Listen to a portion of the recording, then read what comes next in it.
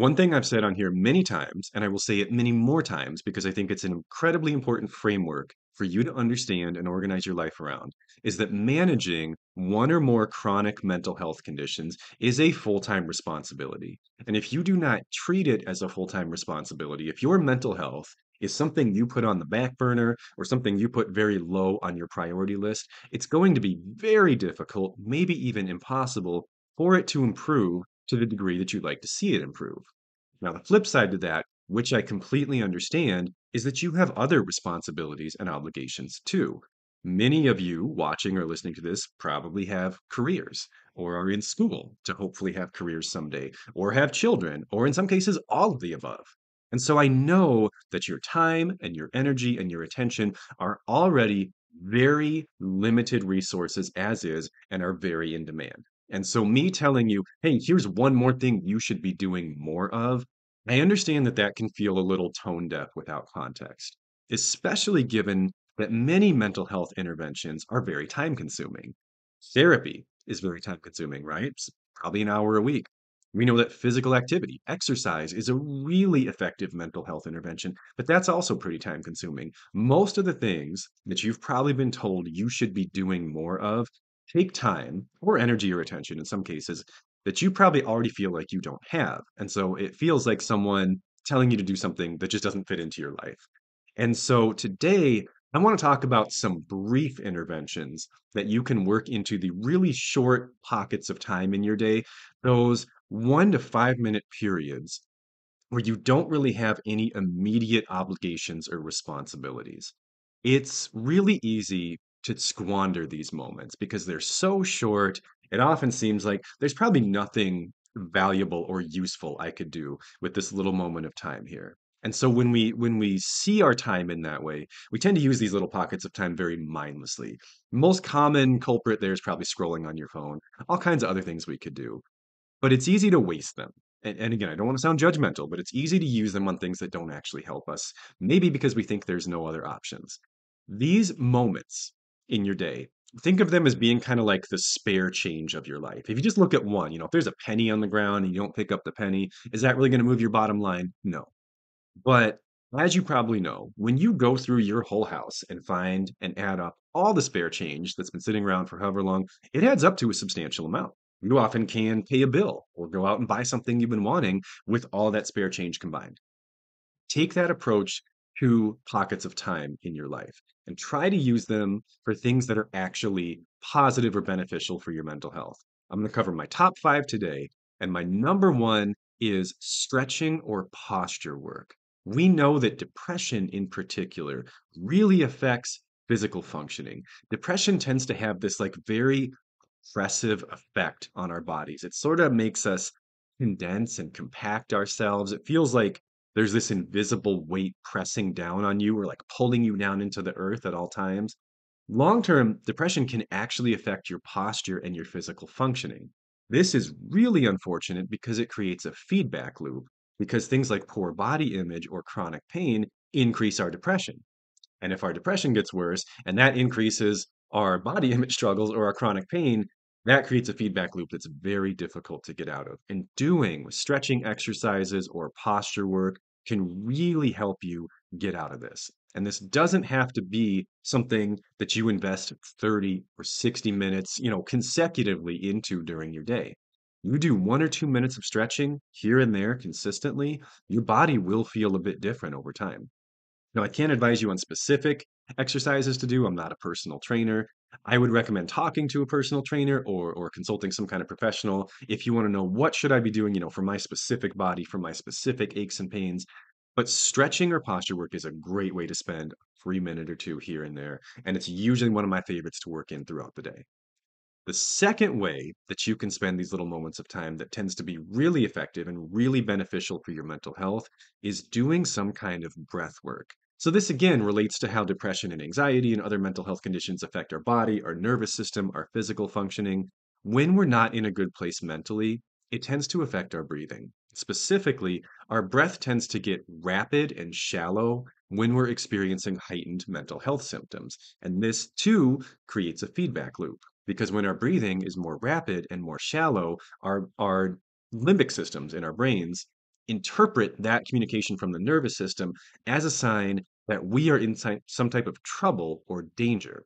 Because rapid, shallow breathing is part of the activation of your sympathetic nervous system, which is what mobilizes your fight or flight response. So we get in these chronic, hyper vigilant, stressed out, ragged, uncomfortable, disengaged states, and breath work can be a part of that.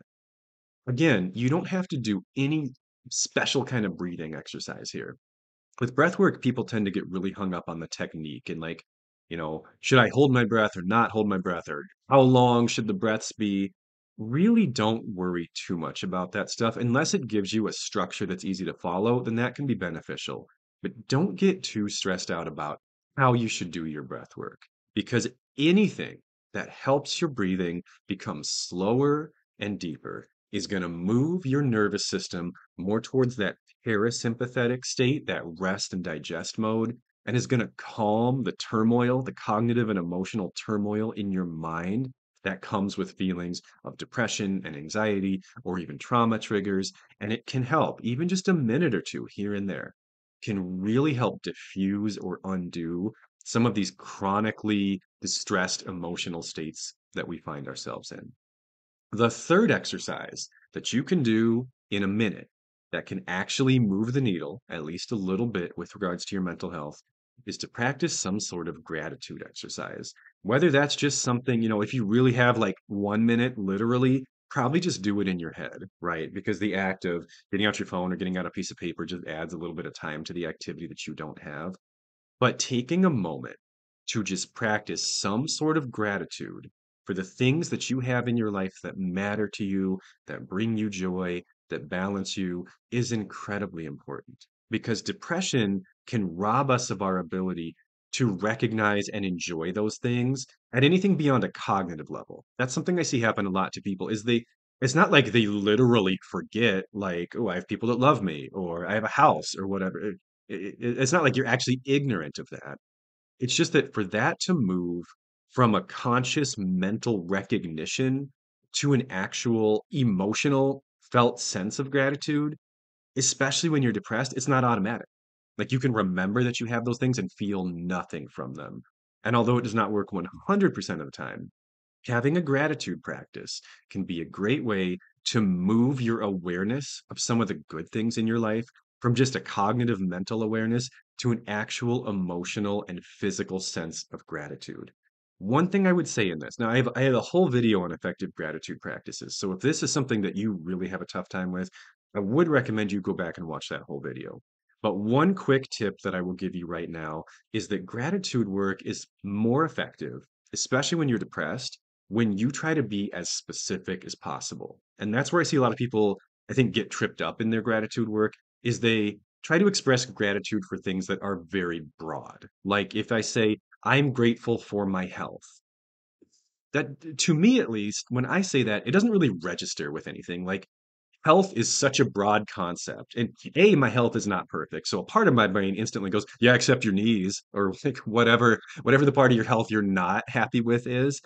But even that, it's like it's so broad that it really doesn't connect with any emotional experience for me to just say like, "Hey, I'm pretty healthy." But if I try to be more specific and I think, I am thankful that I don't have any heart problems right now. 'Cause, man, that would be a scary and depressing thing if I were having heart problems right now. So I am very grateful that my heart appears to be working as well as it ever has and is not causing me any problems. When I narrow it down to like a specific thing that I can really kind of think about and conceptualize, that tends to actually produce an emotional response in me. I think like, "Ah, man, I am glad that my heart's working good. Not everything in my life is great right now, but my heart is good." And that's obviously if your heart isn't good, don't pick that one. This is just a random example I'm coming up with. But try to be as specific as possible. If you say, "I'm grateful I'm not homeless," again, that's really broad, right? And it's valid, but try to be more specific. Maybe think like, "I'm grateful for my bed because my bed is really comfortable and I enjoy sleeping." Again, if you have insomnia, maybe don't pick the bed, right? Use strategy here. Be wise about your choices, but be specific when you're trying to practice gratitude because these really broad, kind of big picture gratitude exercises tend not to really connect with anything emotionally. The fourth thing you can do in these really short periods of time that is actually beneficial for your mental health is in some way, shape, or form recognize your own accomplishments. Now, just like with the gratitude activities, if you really have like literally 1 minute, probably just try to do this in your head. If you've got 5 minutes, maybe do this on paper or on a notes app on your phone or something like that. Most of the things you do in a day can only be recognized by you. Like the majority of your achievements and accomplishments are invisible to other human beings because a lot of them are only internal or you did them without an audience. A lot of them involve you not doing things, right? And no one knows the unhelpful behavioral impulses you had throughout the day that you didn't engage in. No one's going to be able to say, hey, that moment when you thought about drinking and didn't drink, good job, because they don't even know you were thinking about it. Or that moment when you were about to get on Amazon and impulse buy something and then you talked yourself out of it, man, that was some nice work you did right there. No, because they don't know you had the impulse. So the only person who can really celebrate or appreciate the majority of your victories is you. And I think this is another core idea I come back to a lot. I really think that's all most of us want. We're all out there working very hard to try to have a good life and to try to get things done. And I think so many of us just want someone to see how hard we're working and to say to us, I see all this effort that you are putting in. And I know it's not always producing the outcomes you want, but I see how hard you're trying and I see what you're doing. And I just want you to know I appreciate it. I know you're really doing your best out there. I think that's all most of us want on most days. But most of us can only get that from ourselves, and most of us do not give that to ourselves. So if you can get in the habit of just taking a minute or two here and there and really highlighting a couple pieces of positive feedback that you think might be worth giving yourself on that day, it can really, really boost your mood, especially if you're in a really depressed state where it feels like you're not accomplishing anything or nothing you do matters. That recognition piece can get you out of that mindset. And the fifth idea is to text somebody or message on social media or what it doesn't literally have to connect with somebody, I should say, in a way that can be done in a minute or two. Depression is such an isolating thing. And it's so much, especially if you get severe depression and you get like derealization, depersonalization, dissociation, it can really disconnect you from the world. It can make you feel like you're alone in your little prison in your glass box. No one sees you, no one knows, no one cares, no one's out there. And just taking a moment to connect with someone, even if it's just casually, it doesn't have to be like, "Hey, I'm having a severe dissociative episode right now." And just be like, "Hey, how are you doing today?" Or, "I'm having kind of a rough day today." Just the simple act of staying connected with people, even just little, like, minuscule interactions here and there can be so beneficial. It can really be a lifeline when you are struggling with depression. Remembering that you're not alone. There's people out there who care about you. There's people out there who want to help support you and want to help you in this fight. Try to stay connected to those people. And there's ways you can do that in a minute. So those are my top 5 ideas. One last idea I want to leave you with here to make sure you understand how powerful these little moments can be and how important it is that you do not squander them. I did the math on this one, and if you spent 1 minute every waking hour, so I only did this with a 16-hour day. I'm not expecting you to wake up every hour when you're asleep to do these things. That would obviously be very counterproductive. But if you spent 1 minute every waking hour doing one of these things.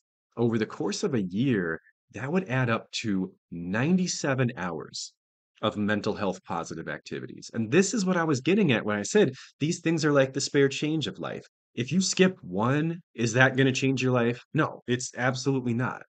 But if you consistently build in some of these activities, some of these interventions as habits or as routines for yourself, 97 hours a year of breath work, stretching, gratitude, connecting with others, and recognizing your own accomplishments, do you think that can make a difference in how you feel?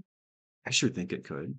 In fact, I would be shocked if it didn't. I think that it is virtually guaranteed to move the needle. So don't waste these moments. Don't spend them on nothing when you could spend them on something that could actually help you in what I think will probably be the greatest fight of your life. I hope these ideas help, and I will see you guys next time. Take care.